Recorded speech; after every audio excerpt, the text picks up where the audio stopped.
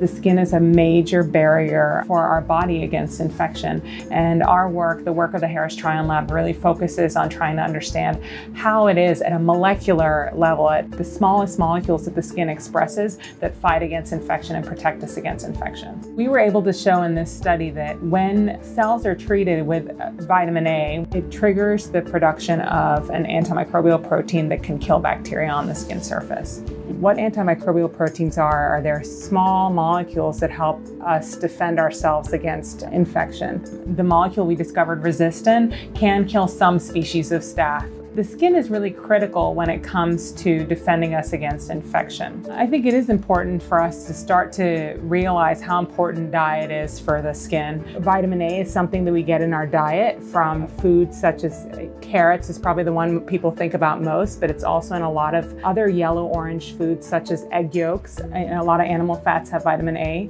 Without those in our diet, we won't make these molecules. So what's fascinating is we've been able to show how it is a diet that is rich in vitamin A and has enough vitamin A helps us protect ourselves against skin infection. My biggest piece of advice is, to have a full diet that encompasses a large variety of foods.